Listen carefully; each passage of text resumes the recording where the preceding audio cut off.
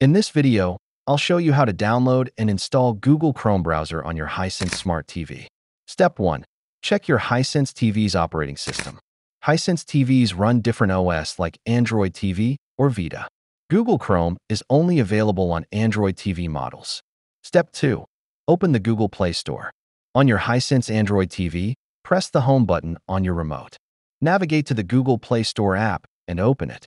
Step 3. Search for Google Chrome. Use the search bar at the top.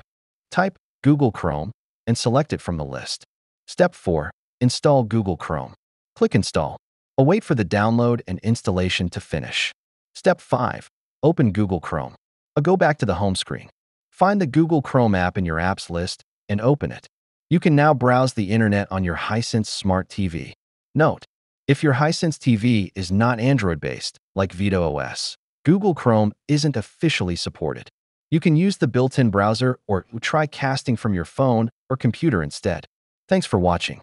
If this helped, please like the video and subscribe for more smart TV tips.